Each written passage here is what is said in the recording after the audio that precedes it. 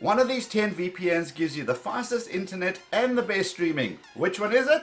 Let's find out.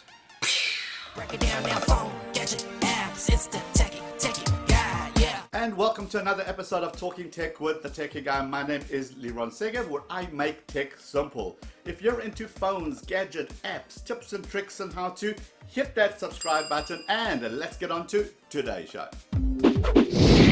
It all started when I was in the market for a VPN service. I asked on Twitter for some suggestions and Casey Neistat replied with this tweet. Now we know that Casey is super picky with who he works with, and NordVPN is one of his channel sponsors. Longest, best sponsors I've ever had on this channel, NordVPN. I figured, okay, Casey and I have the same requirements. We both do lots of traveling, stay in loads of hotels around the world, work from wherever we have connectivity. Our channels have the same numbers of subscribers.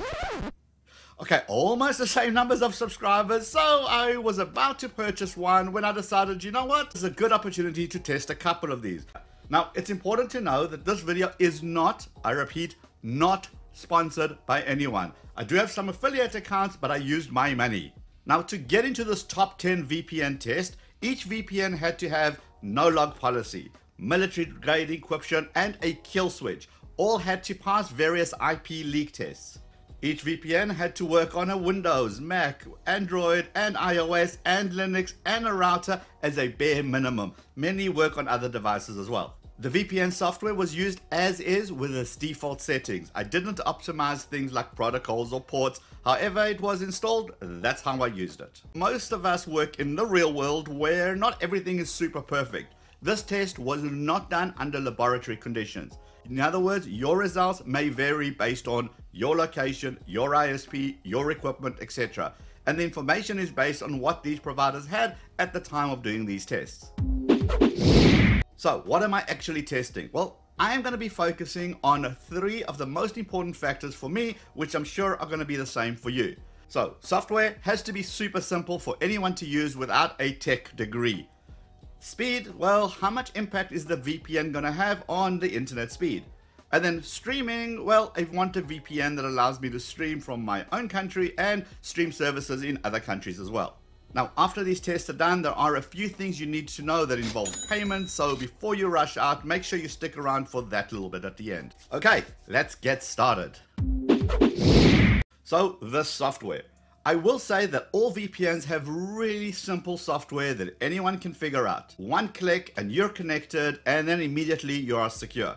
Advanced features in these tools are also available in case anybody does want to mess around with those. I will call out these 3 notable VPNs. One is ExpressVPN. Nice and clean, simple to use. They do explain the various protocols if you want to take advantage out of the auto mode and go into manual mode. They do give you a lot of information about that. The second one is NordVPN. Design is very visual, showing a world map, where the servers are located. Also, they have specialty services like Tor and P2P and custom DNS options as well. And then finally, Speedify has the most options to play with, but it also comes with a feature that none of the other VPNs have, and that is bonding. This is when you take your phone's internet connection and your Wi-Fi and you can kind of splice them together, making for one insane big fat internet pipe. And I do have an entire video about Speedify VPN. I will link to that in the description below. Now, whichever VPN provider you choose, the software is not going to be an issue. You simply push a button and you are secured. Right, let's talk about streaming. So a big problem that VPNs have is that streaming providers such as Netflix and BBC and others, they tend to not like VPN providers so much, so they block them. And yet, on every single VPN provider's website, they say that streaming is allowed through their system. So I wanted to test this with Netflix. Over the testing period, every VPN provider worked. However, 2 providers were not so consistent. Alright, so here's how it's supposed to work. I'm currently connected using CyberGhost VPN. I'm connected to the States and Netflix.com loads. I then change my location to the United Kingdom and then go to Netflix.com and reload it, and it will automatically redirect me to Netflix.com/GB. Scroll down to the bottom and indeed it does confirm it. I'm in the United Kingdom. So that is how it's supposed to work. The same thing worked with IPVanish, the same thing worked with Surfsharks and all the other VPN. except for two. So let's look at those two. So Speedify was a bit weird. Sometimes it worked, sometimes it didn't. So right now I'm connected to the US, netflix.com. You can clearly see something went wrong. There is a problem. Change my connection to Britain, to the UK, and then netflix.com GB works perfectly fine. Now let's change it back to the fastest into the US, and technically that should work. Try to load up netflix.com again, and again I'm getting that error message. The other one that wasn't super consistent was PIA. So here I'm connected to US Texas, and I'm going to try load netflix.com, and then I get this error message. So the site cannot be reached. Yes, I'm still definitely connected to the internet. I'm going to fire up the techieguy.com, and that loads up perfectly fine. Let's try changing it from the US to UK and see if that actually works. Let's select UK from those servers, UK Manchester, netflix.com. Does that work? It technically, yep, there we go. So it actually rerouted me to the right location. So ExpressVPN worked, NordVPN worked, Pure VPN worked, Hotspot Shield worked. Everything else seemed to work every single time consistently. Just PIA and Speedify were erratic. Sometimes they worked, sometimes they didn't.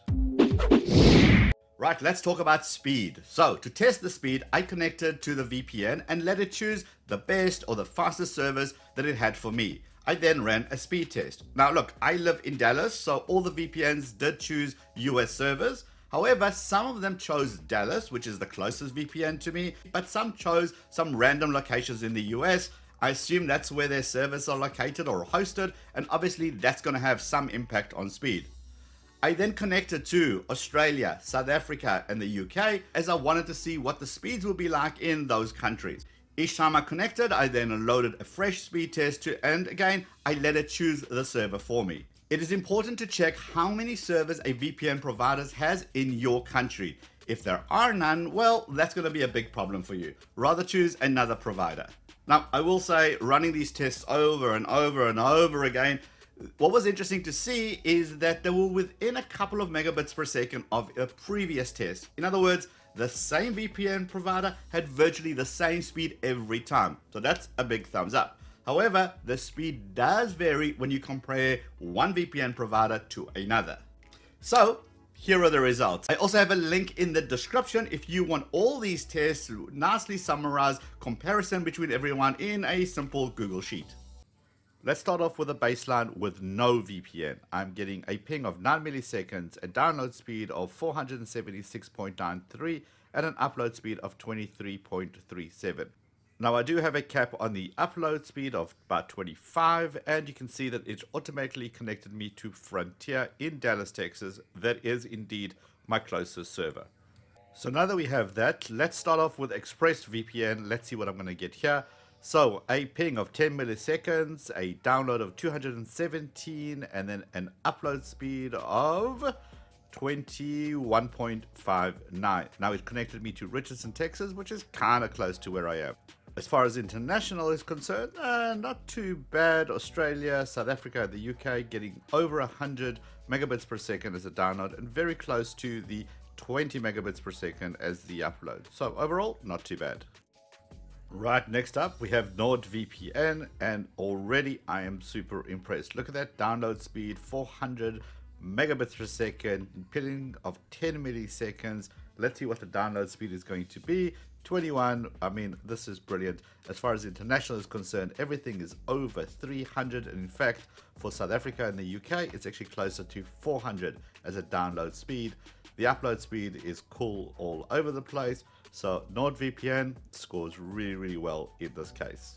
Okay, 2 down and 8 to go, but don't worry, we're not going to go through this each and every single one of VPN, otherwise we'll be here for quite a while. There is a link in the description. Go and grab that, where I summarize all of these together so that you can get an idea of what the USA speed, the Australia, South Africa, the UK, and compare it to my baseline. This way you get an idea of how much impact a VPN actually has on the internet's speed. Before you head out, I will say that customer service was fantastic. Only Speedify had an email support while everybody else had a 24/7 live chat. Some started out as a chatbot and then you kind of passed you over to a human. I tested these at all hours of the day and the night, and every time I could get a real person. All of these providers offer at least a 30-day money-back guarantee. Hotspot Shield, CyberGhost, and Surfshark offer a 45-day money-back guarantee. Now remember, these refunds will take 5 to 10 working days to reflect in your bank account. Also, a refund policy only applies in the initial period when you first start using the VPN system. If you signed up for a year and you want to cancel, let's just say after 6 months, you're not going to get anything back. Your account won't be charged again for the following year, but don't expect a partial refund. So it looks like they very much do stand by the product, and I would suggest that you use this as a guide. Again, there's a link in the description below for some bonus comparisons and a whole bunch of extra stuff. Go and grab it. And if you want more security tips and tricks, check this out over here. Hit the head below to subscribe if this is your first time here. Give the video a thumbs up if you liked it, and I'll see you in those videos. Let's go.